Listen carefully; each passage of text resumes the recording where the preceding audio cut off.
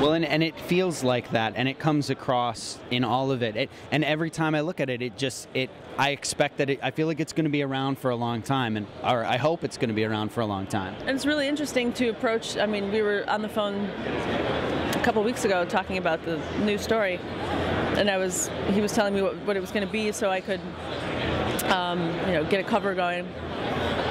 And there's so much jammed into this new story, but when he'll say something, it'll make me think of something else. And he was like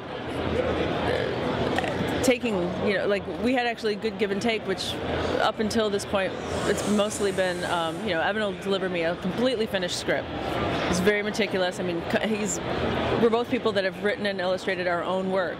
It's like I write and draw my stuff, and then he writes and draws his stuff in letters, and I letter and everything. So it's like we're both super control freaks about what we do and how we approach things, and our approaches couldn't be any more different. The way that, he is so encyclopedic about everything. And while I know a lot of stuff, I don't keep such good records of things.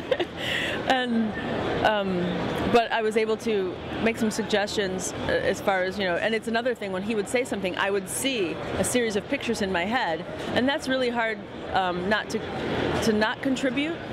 Sure. Because it's, he'll have a great idea, and I'll know immediately how I would break it down into a story page. It may not be where he's going with it, but I think that comes from being your own creator of your own stuff. So it's like I have a way I like to tell a story, and he has a way he likes to tell a story. So I'm able to talk to him about, it's like, okay, Evan, before you go any further, this is how I would break that down, which then sparked him to do something else. But also, the one of the things he was mentioning is the fact that, they are dogs. So it's like, first of all, you want them to have all these adventures, but then you have to deal with the limitations of them being dogs, and either work around how they would do things in the town, or the fact that they have masters that they have to either get away from all the time, or what happens, there's a lot of times they have no control over their life, and he's going to address a lot of that, which is really interesting, and then show a lot of other neighborhood animals, and animals are much more short-lived than human beings, and different sized animals last longer than other sized animals. Just, I didn't know that super big dogs live less long than teeny little dogs. So that's going to be a factor, I think, in some point, and and veterinary visits and all sorts of things that they have no control over, but you'll hear them comment on come from their kind of point of view. Wow, really just cool. Yeah. I would never thought about things in that way before. Well, and I it's great because it just really sparks people thinking about things like that. So do you expect at some point to be approached by PETA to kind of use the series to support their efforts? I don't expect anything. I know that when I've done signings, and when I do signings for Beasts of Burden, I did one in Chicago, and I was doing sketches, but all the money that I usually get, for a commissioned sketch, I was having the shop donate to one of the local no-kill shelters. So it's like the Pets Are Worth Saving one. So I just figured, in June when the hardcover comes out, if I do signings too, if people bring me into their shop or whatever, if I'm across the country, if I fly in there, it's like, yeah, I will do the same thing for their local no-kill shelter. So it's because I want to help. I love animals. But that's awesome. That's really great. Thank you.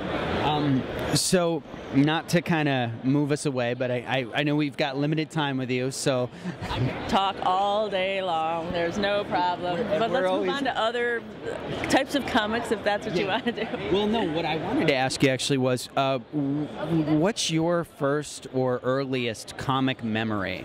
And it doesn't necessarily have to be work, just the first memory. You're asking questions nobody else asks. I got tired of those other questions. My first comic memory is comic book or comics? Whatever, kind of anything in the kind of comics field. First comics memory, Peanuts. First comic book memory, Archie. And and that's when I was like, oh, look at this. I need all of these. There was a house 2 doors down from my family growing up, and they were moving the house across the town. Oh. So they were having a huge sale of getting rid of like all of their possessions. So because they were going to pick it up and put it on a truck and move it down the street, which was cool to see as a kid. But was this estate without basements? No. Oh no, because then when the house moved, then me and my brother and the neighborhood kids would jump around and we played in the basement, and the whole area that was like for 2 houses, because they put in a parking lot. Nice. But it was all, muddy and yucky, but there were still treasures down like in the basement, so when we played war and all sorts of Speed Racer, we would play that a lot.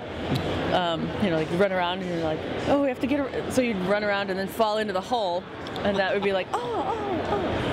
But anyway, my purchase from their giant garage sale was an orange crate box filled with comics, and there were Archie comics, old ones like Dan DeCarlo art, like all this great Betty and Veronica stuff, even really old like stuff from the 40s, Little Archie, which has been some of my favorite all the time, with Bob Balling, and so that's like my first comic memory. And then when my father saw that I really liked comics, he would go to the newsstand and pick me up comics on Friday. We'd bring them home, and if I saw him come home with like the green little baggie, and he would hold it like a book, and I knew that sometimes it was just his newspaper from work, but then if I could see the edge of the little bag, that it was like that I might get comics. And sometimes when there weren't Archies available, because it was just you'd go to the newsstand and he'd pick out what was new.